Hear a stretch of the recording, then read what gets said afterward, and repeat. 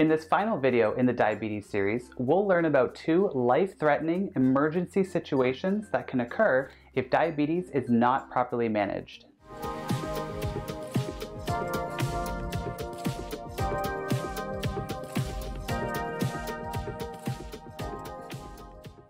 Hey everyone, my name is Dr. Graham Dersnah. Welcome to Bite Size Medicine, your go-to channel for short, easy to understand videos about the common medical topics that matter to you. If you're new, make sure to subscribe, get involved in the comments, and check out the description below for links and resources. Let's get started. We've learned a lot about diabetes over the past 4 videos, ranging from the causes to the treatment options. In the first video, some serious consequences were covered, but they were due to poor management over the long term. In this video, the 2 situations we'll cover can occur more rapidly. If you or a loved one has diabetes, recognizing the signs and symptoms of these situations and acting quickly by getting to a hospital may save their life. The first is called Diabetic Ketoacidosis, or DKA, and the other is Hyperglycemic Hyperosmolar Non-Ketotic syndrome. I remember it as H-HONK. Let's learn about why these are both life-threatening. DKA is possible in type 1 and type 2 diabetes, but it's much more common in type 1. If you recall from the first video, the problem with type 1 diabetes is that the pancreas does not produce insulin, so the cells cannot recognize and use the glucose in the blood, so the body thinks it's starving. To try and fix this, the liver starts to break down fat and protein for energy.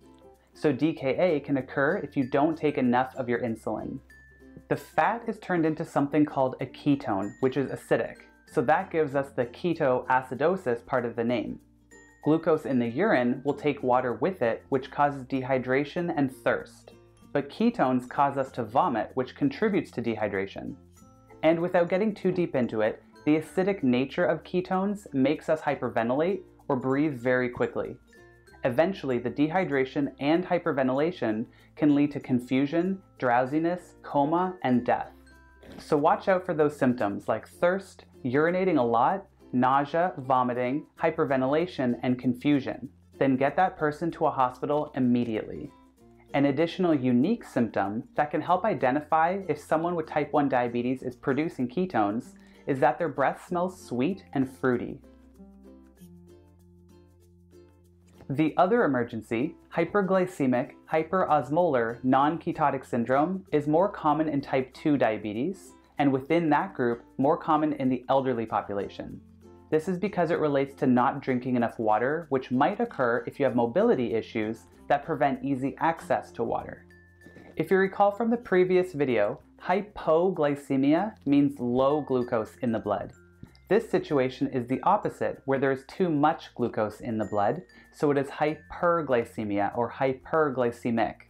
The hyperosmolar part of the name also relates to the large amount of glucose in the blood.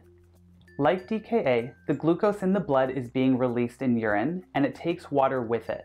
But in this situation, there is no replacement of the water, so the person becomes severely dehydrated. Since the pancreas still makes some insulin, the liver knows not to make ketones. This is where we get the non-ketotic portion of the name.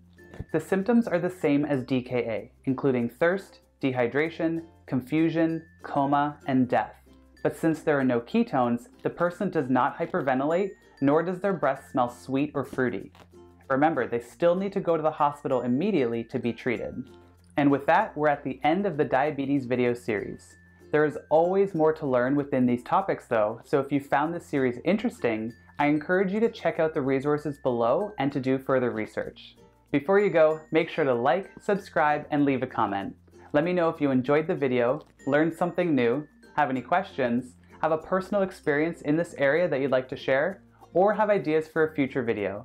Thanks for joining me, and I'll see you next time for another delicious bite of medicine.